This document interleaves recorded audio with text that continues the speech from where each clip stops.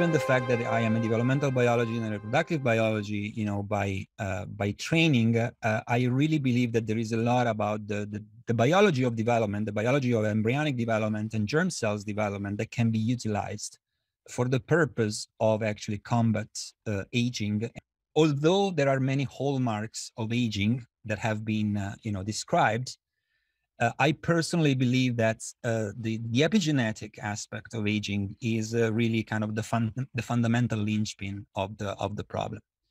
And I'm not necessarily saying that the epigenetic changes are the cause or the consequence of aging. They could be both, but fundamentally speaking, if you take into account what happens in the cells, cell autonomously, but also non-cell autonomously, all these different phenomena or these different triggers, at the end of the day, affect the epigenome. At the end of the day, affect the way cells behave, what genes they express, what they don't express. And that is, again, fundamentally driven and controlled by the epigenome. And we know, of course, that with age, so if we go from young to old cells, that epigenetic information dramatically changes at all levels, okay? What I really care about is that if it is true, and it is true, that the epigenetic information changes with age, and that aging is fundamentally kind of the linchpin of a number of diseases. If we can tackle or if we can somehow reset the epigenetic information, potentially we could actually really intervene at the root of the aging process. And with that, we could potentially, tackle simultaneously all of these indications. Okay, so big picture, but I think there is definitely reasons to believe that this potentially is possible. So how? Well, let's go back quickly to, and again, I put my developmental biology kind of lenses on, and we know that the epigenetic information is malleable, is tunable, is programmable, right? Why? Well, we know this from the fact that during development, this epigenetic information changes, and it can be completely reset to almost kind of a stage zero or an age zero type of epigenetic information. It's not a crazy idea, because actually, if you think about for example, somatic cell nuclear transfer experiments, you're pretty familiar with the Dolly the sheep, Cumulina the mouse, and so on and so forth.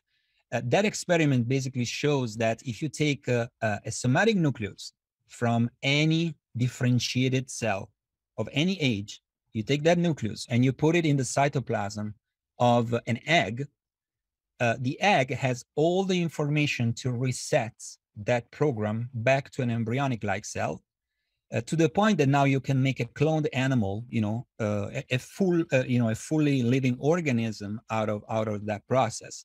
And guess what? The lifespan of that individual, of that clone animal, is for the most part normal. So that means that whatever epigenetic information, meaning age-related epigenetic information, was accumulated in that original somatic cell, that information can be reset completely to zero, to the point now that the new organism has a normal lifespan. And in principle, you can keep doing this, and in some way think about immortality from again from a cellular and epigenetic standpoint.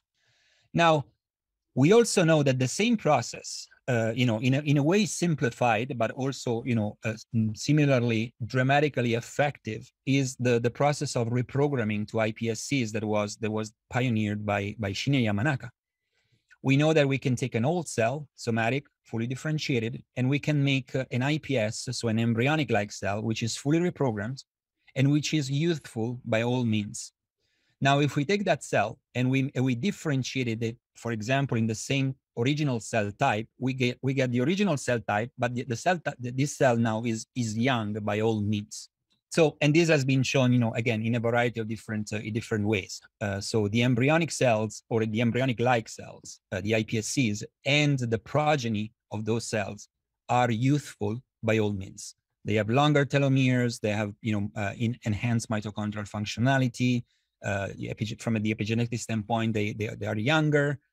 they can cope with the DNA damage much better as youthful cells. Of course, this approach is scalable. In principle, for the same reason why you can make iPSCs from any cell type, I think that you can make younger cell type from any cell type, starting cell type, as long as you know how you control that duration, how you control that reprogramming window, again, in time and in duration.